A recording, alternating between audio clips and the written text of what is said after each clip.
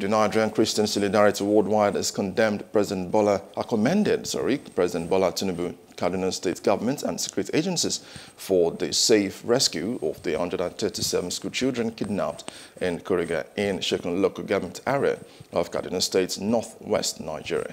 The Christian group wants the same approach strategy to be adopted in rescuing all the abducted victims and bandits' activity across the country.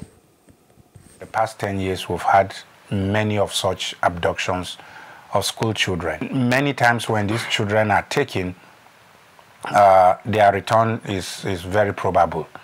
So for these ones to have returned, after spending such a short time in detention, we received the story with a great welcome and commend the effort of the law enforcement agencies, the government of Kaduna State and the federal government. Although this shouldn't have happened in the first place, but that it happened and that they were able to rescue these school children, it's very commendable. He added that security is the sole responsibility of the government and must be prioritized to protect its citizens.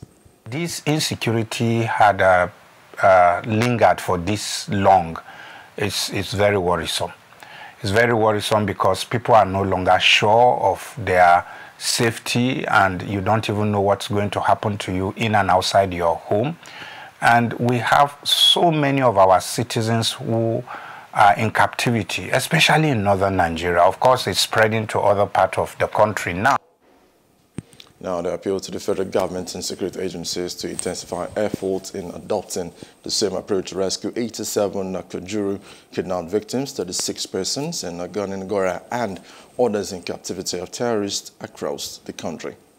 Call that I make this day is for government to up their game and to be able to see to the release of those who are in captivity. You hear a lot of people were taken into captivity, and in Gora here in Kaduna, some people also have been taken into captivity, and it looks like nobody is even talking about them.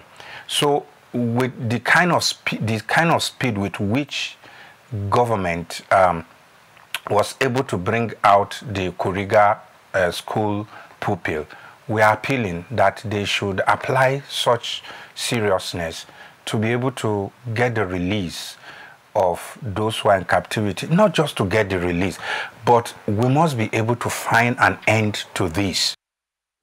Hello, hope you enjoyed the news. Please do subscribe to our YouTube channel and don't forget to hit the notification button so you get notified about fresh news updates.